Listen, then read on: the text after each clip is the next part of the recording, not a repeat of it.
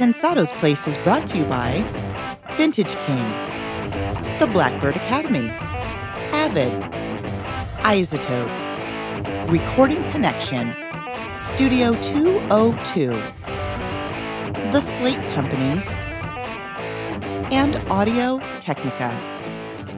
A discussion today about how to integrate your effects seamlessly. Our guest will show you how. Pensado Capital Jam is absolutely bananas. Details in a sec. Dave's got a new ITL. Yes. Fire up the jalopy. Throw that boy in gear. You're at the place. It's Pensado's Place. Yay!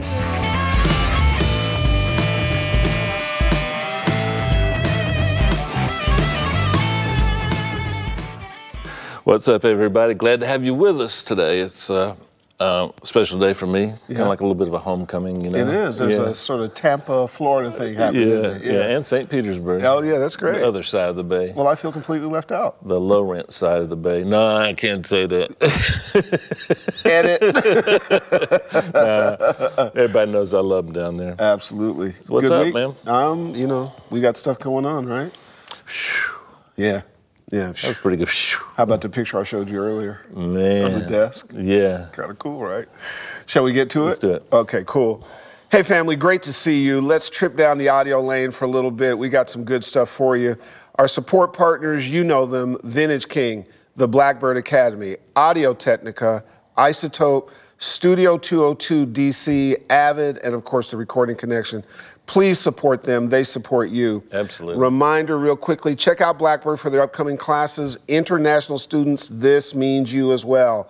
A phenomenal education. Get to their site, contact Karma. The big kahuna's coming up, guys. Pensado Capital Jam, April 18th, just a couple of weeks away at the gorgeous Howard Theater. Doors open at 11 a.m. Get your buns there. It feels to us like it's going to be an absolute monster, doesn't it? Oh, it doesn't feel it is. Yeah. You know what's interesting? You know that joke about I had to wear a pork chop around my neck to get the dogs to play with me? Yeah, I mean, we have to keep putting on live events just so I can get my buddies to come see me and hang out with me, man. We're so needy. We throw events to go see people. Maybe they don't like me, or maybe we just got busy buddies. We're in the therapy. We're having a therapy moment. Oh, an intervention? That's right. I love it. I love it. I'll take seeing the boys anyway and the ladies any way I can. Well, let's talk about the folks that are coming. All right. The panel, absolutely sick. Michael Brower, Kook Harrell, DJ Ali, Gavin Lurson, Ann Mincielli, Young Guru, Noah 40 Shabib, Breathe. It's a lot of stuff. Think about it. From Coldplay to Kendrick Lamar, Alicia Keys to Bruno Mars, Rihanna to T-Boone Burnett, Drake to Miranda Lambert, Amazing Spider-Man 2 to 12 Years a Slave, Common to Jay-Z. Anything you want to know, records, film, TV, the whole kit and caboodle. And you know it wouldn't be Pensadian if we didn't have gear for you, software for you, job opportunities for you. We're going to get some interns hired. We've got some trainers available to help you out. We're going to have some books you can reference. And you know we're going to have more surprises than that. Folks are coming from Europe and Canada and Costa Rica and all kinds of places. St. Petersburg. St. Petersburg even. And you know, when you come from St. Pete, then you really got something happening. I come from the suburbs of St. Petersburg. Whoa. The northern suburbs, about 50 miles away. Okay, guys, I feel left out now. Canadians, get there. Let's represent. Absolutely. Get on your moose, get on your stuff, head on down. I'll meet you personally. Also, ladies, get there in force. Your point of view is really needed. We like ladies there. Your perspective and your approach is really important to what we do in the audio community. Get there. Colleges and schools, represent. Don't be wait. I've got colleges hitting me left and right. You better get there. Some great schools there. All in the whole area, all in the Eastern Seaboard, Midwest. Come on, from Europe, every place. We want to meet you. We want to say hello. Here's how you do it. It's really simple. Go to pensadosplace.tv/Capital Jam. Enter your email, where you're coming from, your school affiliation, if any, and you are absolutely good. Do not delay. Make it happen. There's one last thing. If you remember last week's episode, I had a little insert where I told you that Dave and I feel really compelled to help out folks who may not have anything, may have hurdles that are too big to get over, whatever reason, we don't care. It happened to us as well too. So we've created this Pensado Jump Starter Kits. These are portable recording studios that will immediately allow you to get past your challenges and to start your career. This is only for folks whose personal circumstances are too challenging. Again, do not feel bad about that. When Dave and I met, we were there, and so damn it, let's try to give you a chance. It's coming. Dave and I are springing for this personally. Our sponsors are helping out. Cucarel's helping out, and I'm hearing from some other panelists some things that they may want to do too. So this is a great opportunity. Now, in order to pick those folks, we're asking you to use the honor system, and you guys have 2 steps instead of 1 step. It's really simple. You submit a short paragraph to info@pensadosplace.tv. That's one of our email addresses. Nobody will see it. It's confidential. You describe your situation and describe your passion. Only Dave and I and our producer Will see that. That allows Dave and I to pick. Then, step 2, go to pensadosplace.tv/Capital Jam, and here's why. You have to be there to win. It is, and let me emphasize that again, you have to be there to win. We would love to be able to send them out all over the world, but Dave and I are we're doing what we can to make sure we give you a chance, and we want you there to be able to do that. So do those 2 steps. First one, quick short paragraph to info@pensadosplace.tv, describe your passion and your situation, then enter at pensadosplace.tv/Capital Jam, and you're good. Is that good stuff, Dave? Man, you know, you came up with that idea, and I want you to get all the credit for it. I think that's us. I think that's an incredible thing. I mean, you guys are getting more than about 10 times more than what I started with. You know what I'm saying? No question. And that was like 10 years into my career. I probably, this is the real deal. It's an entry-level system, but you can make records as good as your talent. So absolutely, I think it's a wonderful thing. And I think some of the panelists may, give a little review of your stuff. Let me work all that out. And the reason why you put up with those moments at the top of the show where we talk about sponsors is because it took me about 7 seconds to call and ask, and without question, every one of them said yes. So as much as that commerce part might be a little annoying as we get to this stuff, these are phenomenal people who step up every single time. Get to DC, we want to see you April 18th. Dave's got a brand new ITL. What you got, man? We do. Yeah, what you got? As always, I stumbled accidentally across something cool. Oh, what was it? And it's about bass. I'm going to share it with the guys. Well, see it. Okay. I love this one. Let's roll it.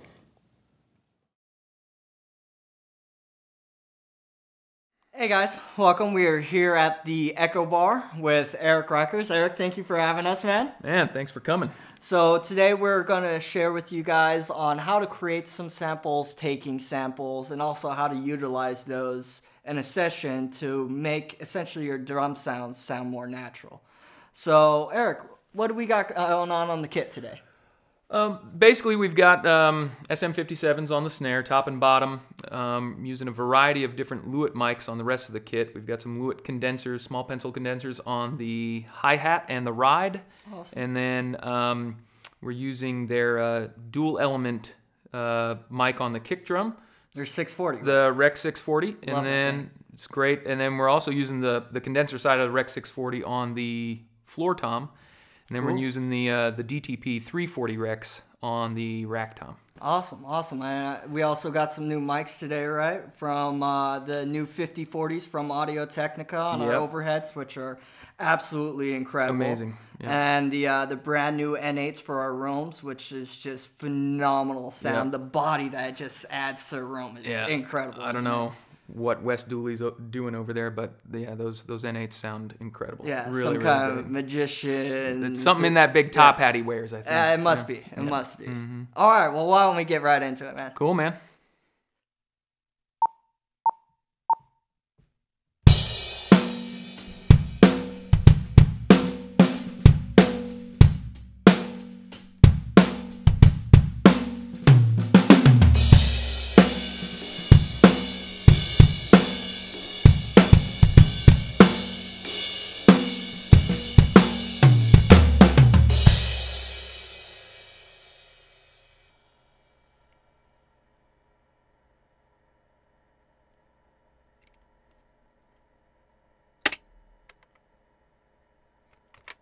Cool. Okay, cool. So now that we're done, we've done getting our first recording, one thing that I always like to do is to get samples of the drum kit that I just recorded. And that's going to be important for a technique that we're going to show you later. Cole, when you're ready, let's go ahead and grab kick drum and snare drum and so forth, and let's get at least 5 or 6 different velocities.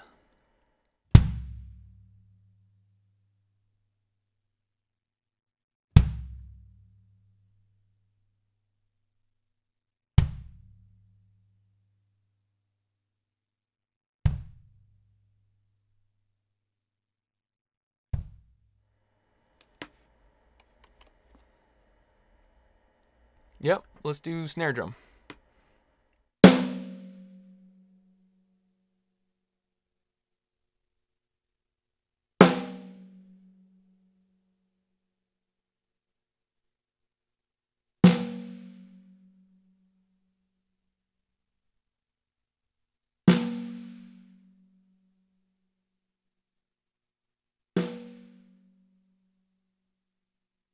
Cool. Do me a favor, turn the snares off on the snare drum, and let's do rack tom.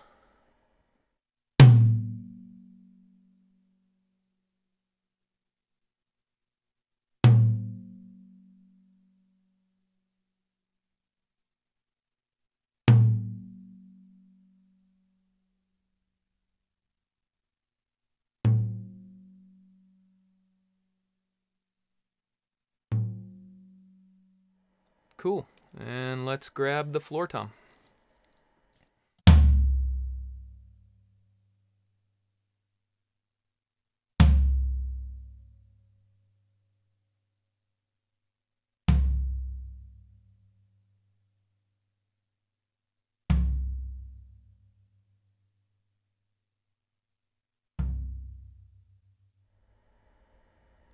Cool. I think we got it.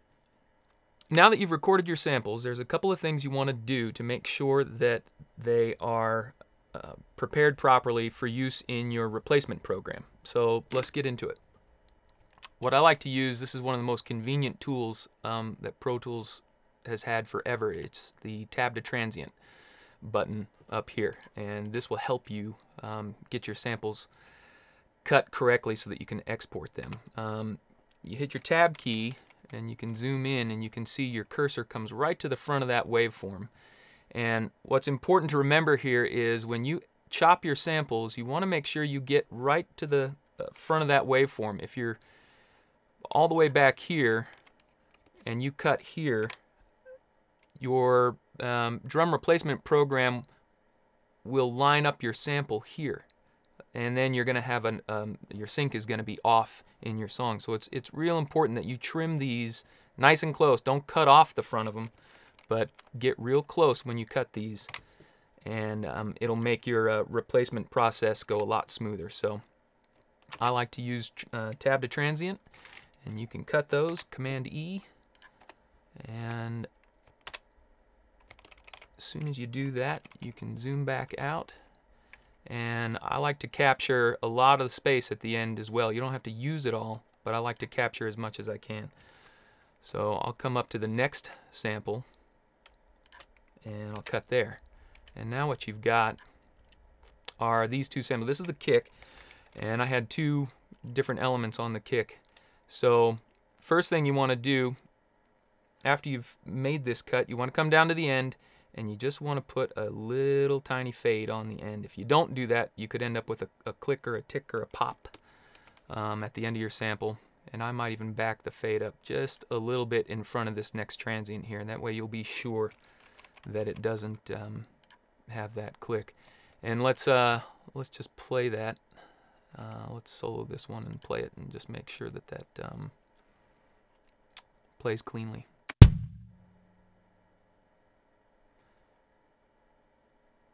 Obviously, that's plenty of space on the end of that kick. There's plenty of fade on this, but right before you export, if you export this file just like this, the fade isn't going to go with it. So you need to consolidate this file, and that's a really simple thing to do. You can, funny enough, I always do it by key, but I think it's Option Shift 3, which it is. So Option Shift 3 on the Mac will consolidate that now. Now it has that fade burned in. And as you export this now, which is Command Shift K, you can come up with your export selections, and we'll choose Wave, we'll choose 24-bit, and we'll choose 48.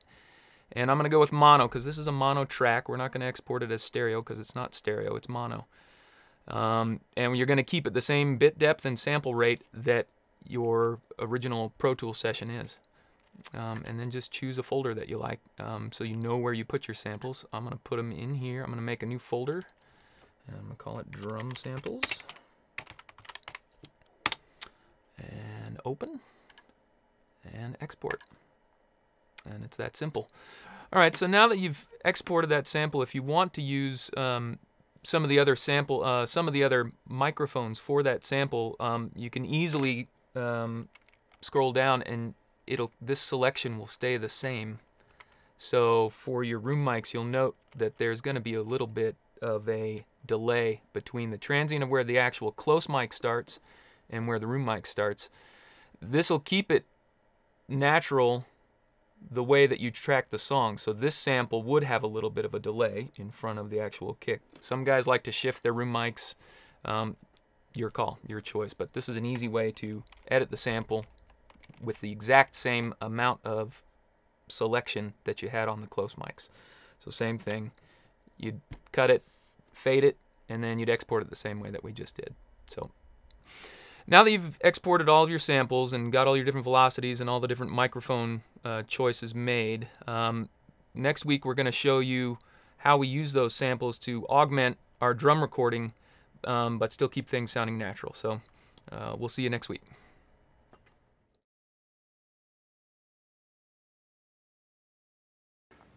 Hey guys, I've been looking forward to sharing my experiences that I've had with Bob with you guys.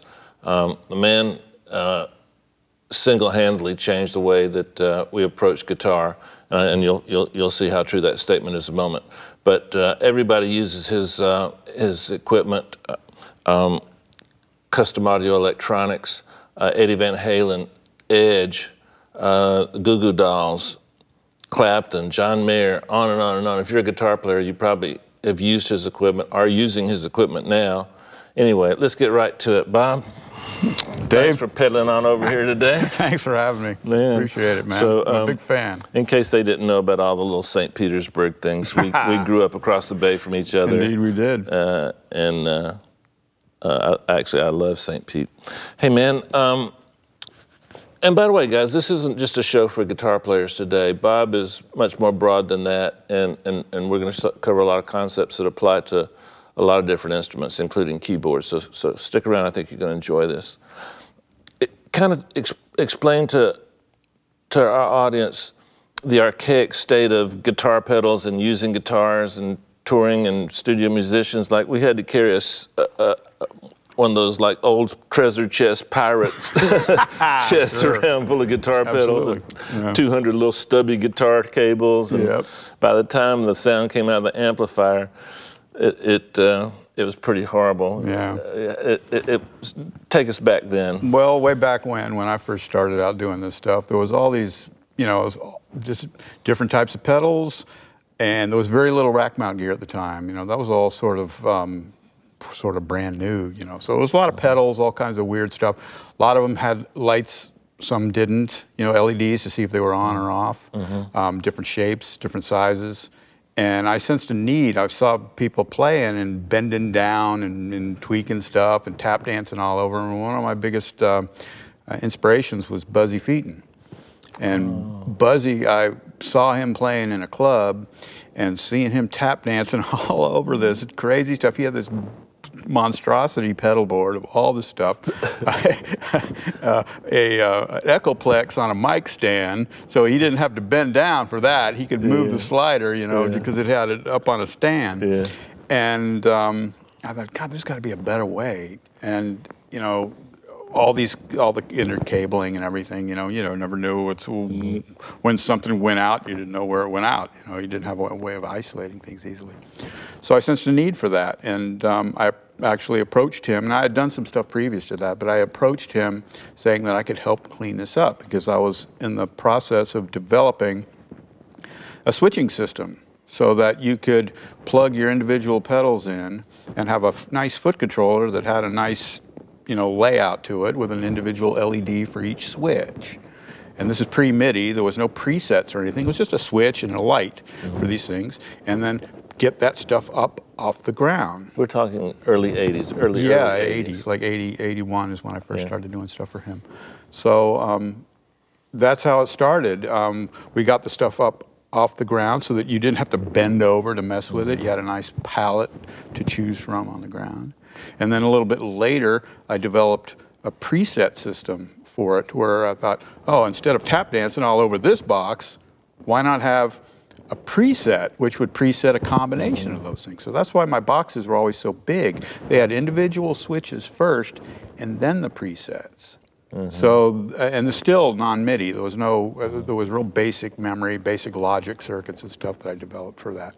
But it all just came down to sense and a need and seeing the struggles of a musician. And I'll never forget back when I was playing in less than well-known bands and carrying all the equipment myself. I remember like plugging everything in, and then sometimes I'd forget to check the polarity, so I'd reach down for my gray and green MXR flanger and echo, because I had to set the echo every song by bending over, like you said. But if I touched my guitar strings, about half the time it would knock me across the stage when I touched that damn MXR. I grew to hate it and fear it simultaneously. And a lot of times I think people came just to see me electrocuted, which is part of the show. I hate getting shocked. But, oh my gosh! So fun. When he's talking about, by the way, some of you guys, when he talks about tap dancing, like we would take just a piece of wood and we'd, any way possible, we were poor, so we just glued the damn pedals. If you'd have to take them apart for a battery on the board, and so if you wanted this effect, you'd hit this foot switch with your foot while you're playing, and then if you wanted that off, you had to tap that switch, then hit this one, and then we all had a wah-wah pedal. I want to talk about your new wah-wah pedal. Yeah. We had a wah-wah pedal. I brought you one. It was. I can't say that I missed that because having pedals was like just. I don't know how to describe it as a guitar player. It was just spices. Wonderful. It's spices in a spice rack's what it boils down to. Crayons in a crayon box. Yeah. I used to call it, lures in a tackle box. Oh, wow. Now you're touching my heart. I love to fish. You need a lot of different lures. You want to catch a lot of different fish. True. I remember you kind of pioneering the concept also of, instead of carrying 4 different guitar rigs, like this amp head, this amp, and I guess you came up with the concept. If you didn't take credit for it anyway, nobody watches this show. And but you decided to instead of duplicating all the power amp parts of those guitar heads, you would use one power amp, a Mesa Boogie maybe or something like that. But you'd have the tone on those amps usually predominantly comes from the preamp. So you had with a friend, you created preamps that would emulate a Marshall, emulate a Fender, and all this. So instead of carrying all of this gear now, all these different pedals and all these wires, you simplified it even more. Is it a fair statement to say that you kind of early pioneered how to use that absolutely. correctly? Yeah, very much so. Early on, I was just taking, because after developing the switching, I would switch different amp heads, load them by putting resistive loads. We didn't learn till later that a more reactive load was more like a speaker, but that's a whole nother story. So I would take actual amp heads and treat them as preamps. We'd pad the signal level down, the speaker level signal down, and treat it just like if it was an effect. And so over time, we realized that a reactive load was better. So then we started putting speakers in boxes that would be rumbling off in a corner. This was before any reactive load devices came along. There's things out now that simulate that kind of stuff. But we were still taking heads. And what happened was, I was touring with Steve Lukather, and we were taking we had a Marshall for a crunch sound, a Soldano for a lead sound, and a Mesa Boogie for a more clean Fender sound. That's big, heavy weight Plus backups tour and with. redundancies. Yeah, into power amps. So I developed what we call the 3+ tube preamp, where we took those individual elements, all tube, and created basic simulations of those kind of sounds, where it was a 3-channel tube preamp with totally independent EQs on every channel, and then a master overall active tube stage as well, because a lot of the power amps back then we were using were flat.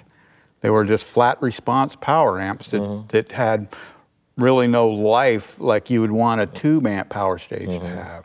So we added extra EQ on there to give those things a little boost. Now subsequently later on, guitar amp voiced power amps came along, and then the preamps sounded more like a real guitar amp, you know, that way. So I'll never forget, I got a stage pass, and I'm not going to name names, and I would see acts on TV, and I'd go, well, where's the guitar amps? Where's the guitar amps? Because they just show up at a big rack, and I'm like a diehard, got to have my Marshall, you know. Sure. And I went backstage, and the Marshalls were all cut cardboard. Yeah, right. And they had one of your rigs. Sure. Yeah, sure. I'm thinking, okay, it's a different kind of world. That's funny. Normally, like you've worked with the Edge, you've worked with some of the great session players, Michael Thompson.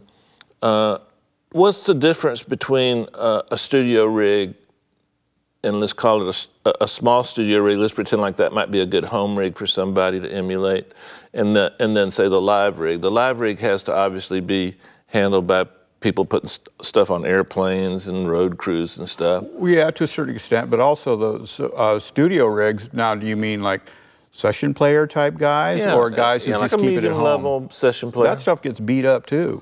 You know, there's really no difference to me. I think a studio-based rig would probably have to carry a wider variety of sounds. Typically, a live rig, you're reproducing previously recorded music most often, you know. So you need, I never thought about that. You need the particular devices to get the sounds to reproduce the records that you're playing live. But a studio guy sing might be a wider palette of different choices for a wide variety of sounds, because you never know what situation you're going to get into until you're there. Not one of the top guys, but kind of a mid-level studio guy. How many different pedals would he have? Oh, 15 usually? Yeah, it could be any number of things like that, depending upon what you're called to do. I did systems years ago for a lot of TV guys. Like there was a guy named Steve Carnelli, who was a TV guy. You mean he played jingles or something? Yeah, and he did all kinds of that kind of work, which required a wide variety. Oh, and he did lots of cartoon stuff too. So he had to get a lot of weird sounds and things. So he had a huge, big rack full of stuff. Whereas other guys, you know, like Dean Parks, had a more refined set of tools to get the sounds that he was required to get. You know, you'd hire him for his thing that he does so well. As a guitar player, there's some guitar players that use the effects as part of their creativity and part of their sound, like say the Edge, who we both respect. Yeah. And then there's some guitar players that just don't put anything on the burger, just eat it with just a bun, you know, no mustard and ketchup. I think anything's valid. Yeah, anything. I know you have limits in terms of what you can discuss with some of your clients, but someone like the Edge, if he were to buy a rig similar to what he has, how would that be assembled? In other words, I don't want you to tell me about his rig, because you might not want us to know, but... Well, no, it's the same in practically anybody's case. Number one, for a guy like him, he's got a huge discography. He likes to use the pieces that he used, you know, when he created the sounds. So he has more rack mount than pedals? Well, no, it's a 50-50 thing, you know, kind of, a little of both. But it's funny, you might have a lot of stuff, a lot of choices, but at any one time, there's only a couple, 2 or 3 things on at any given time. You know, it's not like there's a ton of things on. It's, you know, an echo, a distortion box or some other form of coloration. But there's a wide variety of choices because of the set list, the song list. Wow. You know, and he likes to use the stuff that he used on the records. That's changing though now with these more emulating type devices. He's deep Like into Kemper profile or something fractal world. He's into big time now. So the new rig that we just did has got 4 fractals in it. So wow. And for using for different reasons. They're all different choices. And how do you? So let's say we've got a pedal board, usually about this big or so, something like that. Yeah. I hate calling it a pedal board. The board that selects what effect you want. Oh, foot controller. Yeah, foot controller. And then you've got all the different knobs, and then you can also not just select individual pieces of equipment, but you can also select combinations as a preset. Correct. And how is that organized? I mean, is it can you store those things on a computer? Take me through that process. Yeah, the latest boards that I have, it's called the RST foot controller, and it comes in various sizes depending upon how large your system is. So in one end, there's what would be called an RST-8, and there's 8 switches along with programming switches like bank switches and other utility functions, but we call it an 8.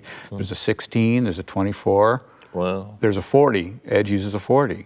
No joke. Yeah. So and all those 40 switches can be used either as what we call direct access controllers for individual, loops to control individual effects or amps or anything, and or presets. So you can have preset combinations of those things. So you can decide whether any of these 40 or say 8 or 24 switches is a preset or direct access. You decide. You can set the board up however you want. And then you can store all that info on a computer? You can. Yep. There's a character display, and you can title everything. There's song modes, set lists that you can have. There's 100 songs in a set, 10 set lists. There's 200 banks of the presets. So that's a long show.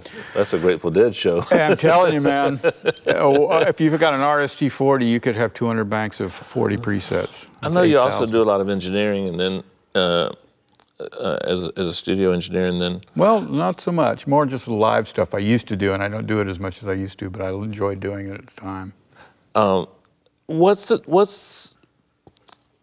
the cheapest guitar cable that I can buy that still sounds good? Well, that might be a personal question. Not sure. Well, I'm a big fan of Mogami cable. That's what I use. In fact, I don't think that it's terribly expensive compared to some stuff. But build an 8412, 8410. That's good basic meat and taters, guitar cable, and that's old stuff. That was the staple before Canary and all the other ones came in. Yeah, 8410 and 8412. It didn't bend. I think you need to have pliers to bend it.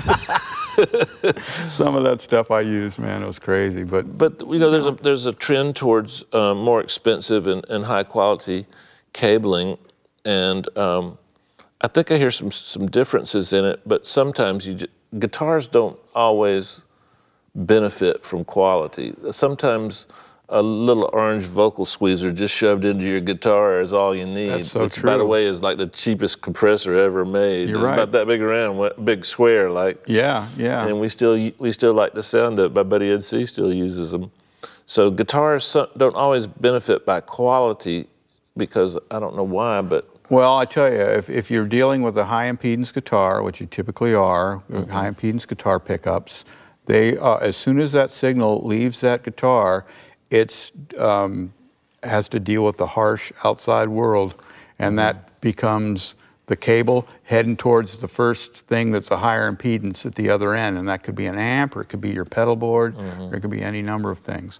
Therefore, a cable, the higher quality cable you can use, a cable becomes a tone control.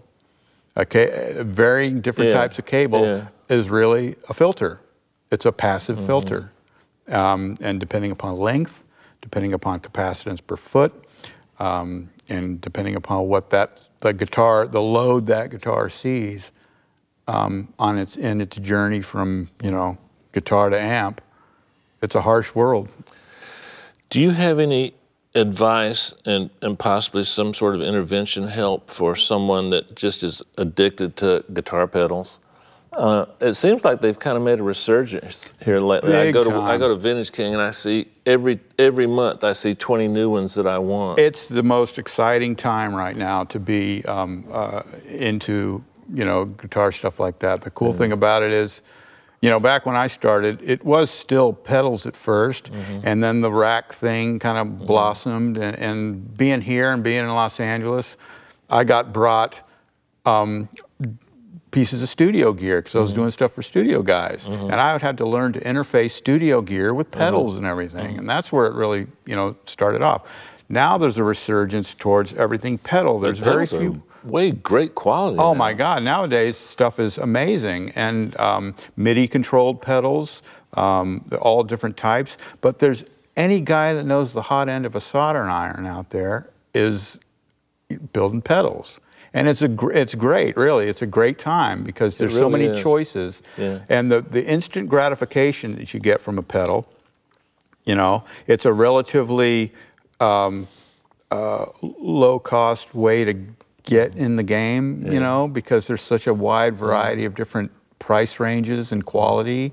It's you got to watch out for that, though. By the way, there's this one pedal. I think it's a CAE Dunlop. Tell me about that one. Well, there's several of those actually, and they're kind of utility things. One's called a boost. We're too inside. He's come out with his take on the classic wah-wah pedal, and it's pretty spectacular. And we're going to talk about some MXR stuff he's come out with too, but describe the wah-wah pedal because you've got that little button on the side. The wah pedal came out because for years we were modifying wahs because, again, it's a high impedance circuit. That's the type of thing that is out front, has to be at stage position, okay? Usually back then, racks are way in the back somewhere, so then you got to run a long cable length, and sometimes the wah would suffer from that cable length because it's a high impedance circuit.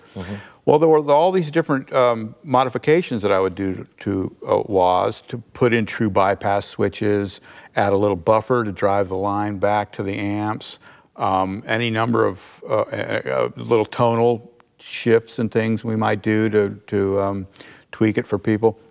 So we developed this CAE wah with Dunlop, and it incorporates all of those features. It's got a built-in boost line driver, the same as the 401 pedal. It's the exact same circuit that we have.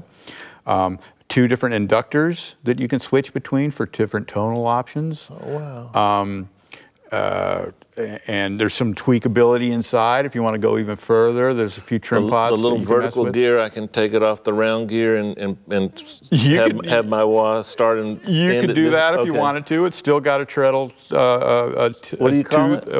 That's treadle? The treadle is the part you put your foot on. But then the gear, that does it. Yeah, you can change the. I used to park mine near the low end of the frequency spectrum and use it for like an EQ pedal as opposed to a doing your old Michael Schenker thing, right? Yeah.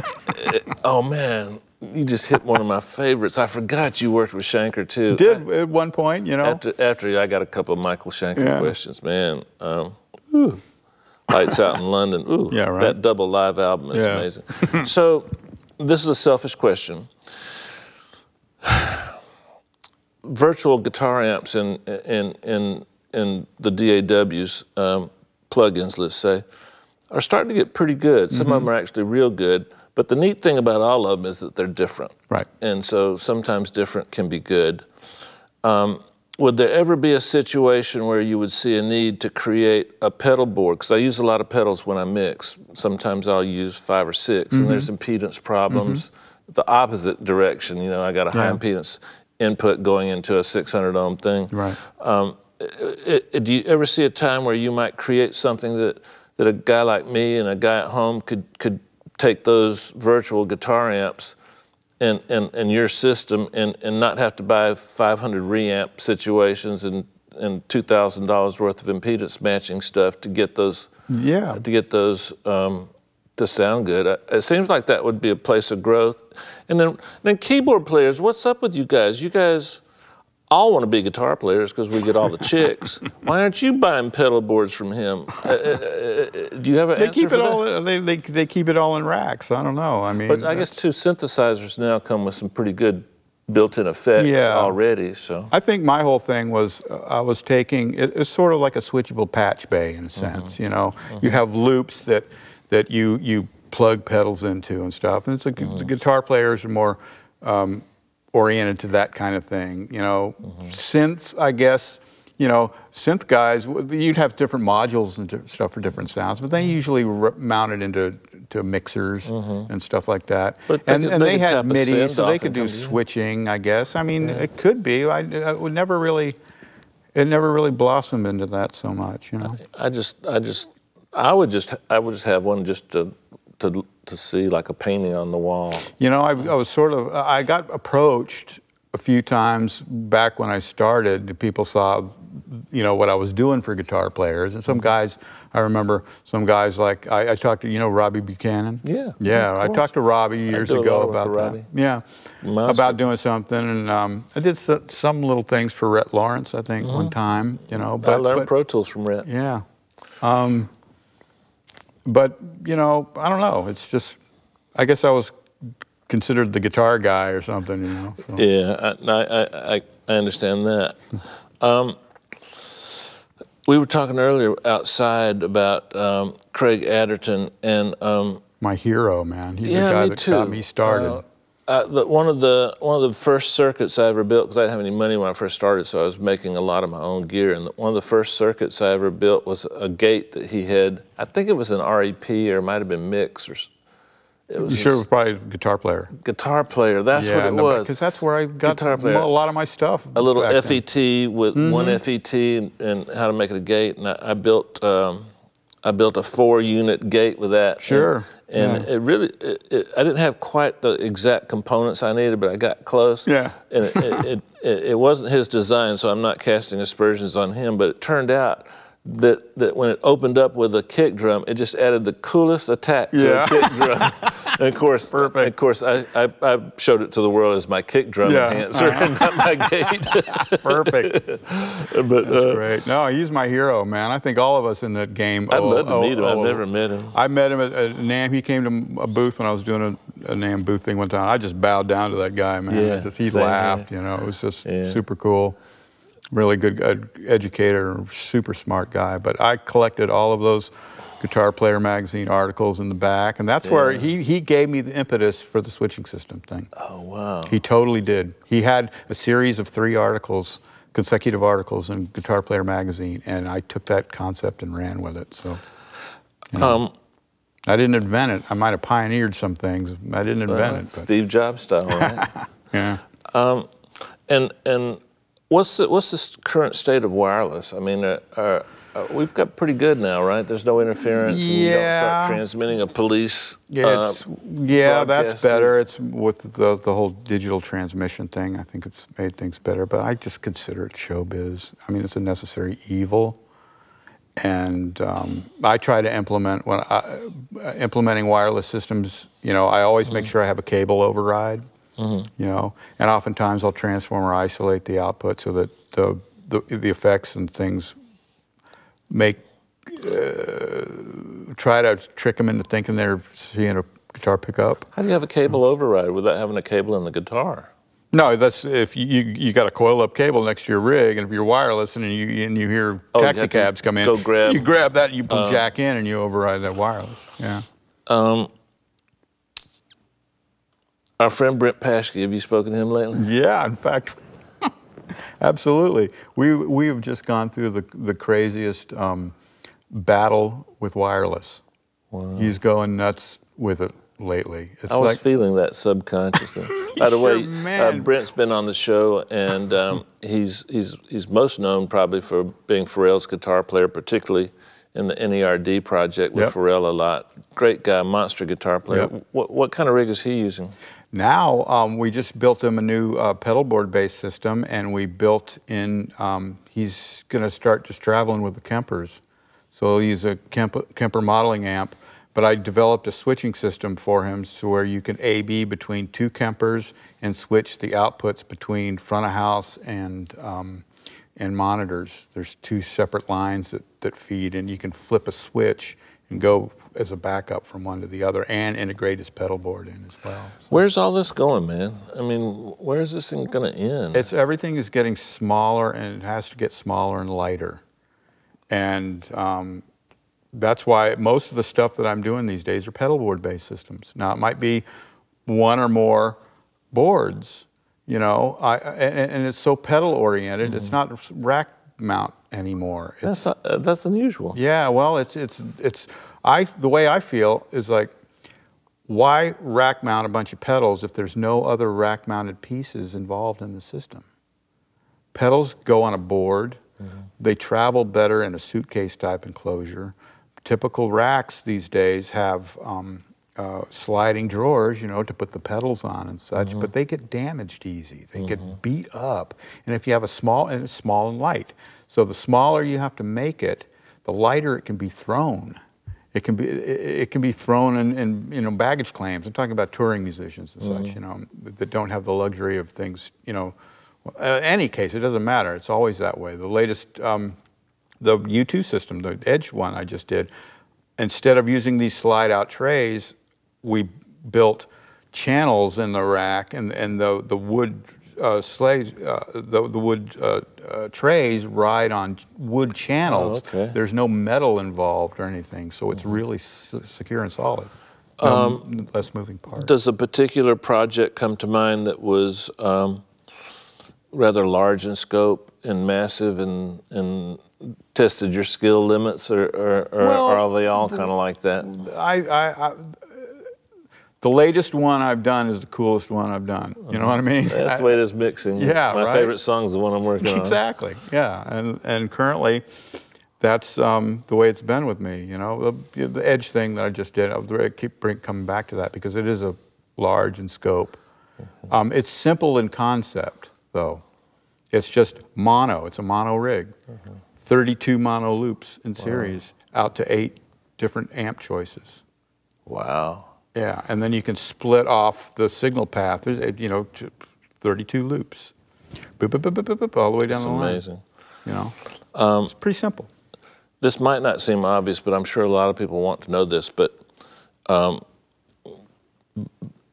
you have to create a separate pedal board for a left-footed person as opposed to a right-footed person? You know, it's funny. It's thrown me because I do have a client who's left-footed that way. And I thought it was being funny. That's true. Well, it threw me. It totally did, because I'm thinking, I'm used to going this way, you know, and now I'm having to go this way. And I'm like, whoa, wait a minute. So how many left-footed pedal boards have you made? Man, just one. A good friend and client of mine, Benny Bilgery in Austria.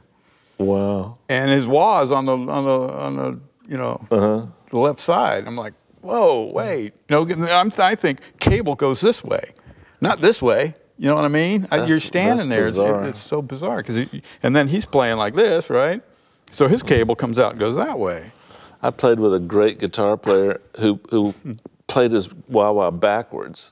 So the big part of the wah-wah What? was, yeah, and I couldn't touch him. He was amazing with that wah-wah pedal. Wow. I guess he just learned that way or something. He just crammed his heel down to bypass it, right? Well, you know what, my friend? We're talking about left feet and backward wah-wahs. Maybe that's a sign from Funny. from the old Les Paul himself that we should shut this thing down. All right. Have I forgotten anything? Is there something you want to tie it up with? Oh, no, we could sit here for days, man. I know. But thank you so much. I know you're welcome. busy, and you rode your little electric bicycle out here from all the way from Florida. I appreciate that. Pretty much. Yeah, man. It was good. Okay, thank you so much. Hey, guys, a lot of information today, a little bit guitar-centric, but a lot of musical ideas, a lot of concepts that I think apply to more things than just guitar. Although I can't imagine what those things would be, because guitars are the greatest things ever invented in terms of instruments. Thanks for hanging with us, and we'll see you next time.